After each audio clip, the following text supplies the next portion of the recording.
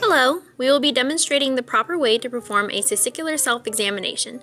TSE should be performed at least once a month, and any abnormalities should be examined by a healthcare provider. The best time to examine your testicles would be during or after a warm shower. First, cup your testicles under one hand and feel the weight. They should be about the same weight, but it's common if one hangs lower than the other or is slightly larger. They should feel firm but not hard. Step 2, using both hands, examine one testicle at a time. Place your index and middle fingers underneath the scrotum and your thumb on top. Gently roll the testicle between your fingers, feeling for any lumps or abnormalities. Make sure to gently roll and not squeeze. Spend at least 30 to 60 seconds on each testicle and move on to the next.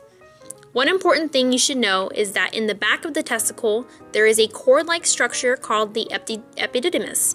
This is where your sperm mature. Be sure not to confuse this as an abnormality, as this structure is completely normal, and you should be able to feel the spermatic cord going up the testicle. If you do, however, feel any lumps or abnormal swelling, don't panic, but contact your healthcare provider immediately. Not all lumps are tumors, but if it is a tumor and you catch it early, it is 95% curable. Most common tumors are painless, pea-sized lumps, but they can double in size within 30 days, which is why testicular cancer is sometimes called the hurricane cancer.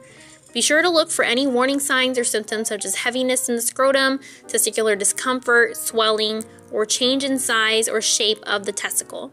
So be sure to perform your testicular monthly examination. It could save your life.